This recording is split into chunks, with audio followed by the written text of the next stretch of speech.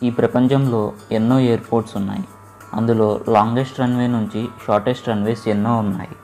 అందులో world shortest runway అమెరికాలోని Dutch Caribbean island of సాబాలో ఉంది. అయితే ఇంత తక్కువ డిస్టెన్స్లో ఏరోప్లేన్స్ ఎలా ఎగురుతాయి, ఆగుతాయి అనేది ఈ వీడియోలో తెలుసుకుందాం. దీని గురించి తెలుసుకునే ముందు ఏరోప్లేన్ వింగ్ యొక్క పార్ట్స్ గురించి తెలుసుకోవాలి. ఏరోప్లేన్ వింగ్ అనేది ఎన్నో పార్ట్స్ యొక్క అసెంబ్లీ. అయితే ఏరోప్లేన్ కనిపెట్టిన కొత్తల్లో ఇన్ని పార్ట్స్ ఉండేవి కాదు. వింగ్ మొత్తం ఒకే పార్ట్గా ఉంటుంది. తర్వాత డెవలప్మెంట్లో మార్పులతో ఇన్ని పార్ట్స్ వచ్చాయి. ఈ పార్ట్స్ ఏంటి అంటే స్లాట్స్, ఫ్లాప్స్, వింగ్లెట్స్ అండ్ స్పాయిలర్స్. వీటిలో స్లాట్స్, ఫ్లాప్స్ అండ్ వింగ్లెట్స్ ఏరోప్లేన్ తక్కువ దూరంలో ఎగరడానికి ఉపయోగపడతాయి. ఇక స్పాయిలర్స్ ఏరోప్లేన్ తక్కువ దూరంలో ఆగడానికి ఉపయోగపడతాయి. అసలు ఏరోప్లేన్ ఎగరడానికి ఉపయోగపడేది ఇంజిన్ కాదు. ఇంజిన్ కేవలం ఏరోప్లేన్ ముందుకు వెళ్ళడానికి మాత్రమే. అయితే ఎగరడానికి ఉపయోగపడేది ఏరోప్లేన్ యొక్క వింగ్స్. వింగ్స్ యొక్క షేప్ ఏరోఫాయిల్ షేప్. ఈ షేప్ వల్ల ఏరోప్లేన్ వింగ్స్కి లిఫ్ట్ ఫోర్స్ ఏర్పడి గాల్లో ఎగరగలుగుతుంది. అయితే తక్కువ సమయంలో ఫ్లైట్ టేకాఫ్ అవ్వడానికి ఎక్కువ లిఫ్ట్ ఫోర్స్ అవసరం. ఎక్కువ లిఫ్ట్ ఫోర్స్ క్రియేట్ చేయడానికి స్లాట్స్, ఫ్లాప్స్, వింగ్లెట్స్ ఎక్స్టెండ్ అయ్యి వింగ్స్ యొక్క సర్ఫేస్ ఏరియాని పెంచుతాయి.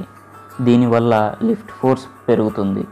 అంతేకాక ఇంజిన్ స్పీడ్ కూడా ఎక్కువగా ఉండాలి. వీటి వల్ల ఏరోప్లేన్ తక్కువ డిస్టెన్స్లో టేకాఫ్ అవుతుంది.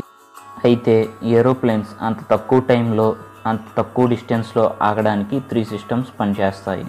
అవి బ్రేక్స్, రివర్స్ థ్రస్ట్, స్పాయిలర్స్. మొదటిది బ్రేక్స్. ఏరోప్లేన్స్లో వాడేది డిస్క్ బ్రేకింగ్ సిస్టమ్. ఇవి మన కార్లో వాడే బ్రేకింగ్ సిస్టమ్కి సిమిలర్గా ఉంటుంది. రెండవది రివర్స్ థ్రస్ట్. రన్వే మీద నీళ్లు ఉన్న, మంచు ఉన్న బ్రేకింగ్ సిస్టమ్ అంత ఎఫిషియెంట్గా పనిచేయదు. అంతేకాక ఏరోప్లేన్ తక్కువ దూరంలో ఆగడానికి ముఖ్య కారణం ఇదే. దీని గురించి తెలుసుకునే ముందు ఏరోప్లేన్ ఇంజన్ ఎలా వర్క్ చేస్తుందో సింపుల్గా చెప్తా. ఏరోప్లేన్ ఇంజన్లో మొత్తం 3 పార్ట్స్ ఉంటాయి: కంప్రెసర్, కంబషన్ ఛాంబర్, టర్బైన్. అయితే మొదటిగా గాలి కంప్రెసర్లోకి ఎంటర్ అయ్యి కంప్రెస్ అవుతుంది. తర్వాత ఫ్యూయల్ కలుస్తుంది. తర్వాత కంబషన్ ఛాంబర్లో కంబషన్ ప్రాసెస్ జరిగి టర్బైన్ ద్వారా ఎక్స్పాండ్ అయ్యి ఎగ్జాస్ట్ గ్యాసెస్ బయటికి వస్తాయి. దీనివల్ల ఏరోప్లేన్ ముందుకు వెళ్తుంది. అయితే రివర్స్ థ్రస్ట్ అంటే టర్బైన్ నుంచి వచ్చే ఎగ్జాస్ట్ గ్యాసెస్ని రివర్స్ డైరెక్షన్లో పంపించడం. దీని ద్వారా ఏరోప్లేన్ వెళ్ళే డైరెక్షన్కి ఆపోజిట్ డైరెక్షన్లో ఇంజన్ పనిచేసి బ్రేక్స్ లాగా ఉపయోగపడతాయి. మూడవది స్పాయిలర్స్. వీటిని ఎయిర్ బ్రేక్స్ లేదా స్పీడ్ బ్రేక్స్ అని కూడా అంటారు. ఈ స్పాయిలర్స్ ఏరోప్లేన్స్లో మాత్రమే కాదు, కొన్ని హై ఎండ్ కార్స్లో, అన్ని స్పోర్ట్స్ కార్స్లో కూడా ఉంటాయి.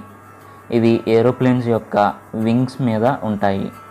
కొన్ని ఏరోప్లేన్స్కి టెయిల్ మీద, కొన్నిటికి ఫిన్ మీద కూడా ఉంటుంది. అయితే ఇది ఎలా వర్క్ అవుతుంది అంటే మనం బైక్ మీద కానీ కారులో కానీ వెళ్తున్నప్పుడు మనం చేతిని బయట పెడితే గాలి మన చేతిని వెనక్కి నెడుతుంది. దీనికి సిమిలర్గానే స్పాయిలర్స్ పనిచేస్తాయి. ఏరోప్లేన్ని స్లో చేయాలనుకున్నప్పుడు పైలట్ స్పాయిలర్స్ని యాక్టివేట్ చేస్తాడు. అప్పుడు ఇవి గాలి అడ్డుకొని ఏరోప్లేన్ని స్లో చేస్తాయి.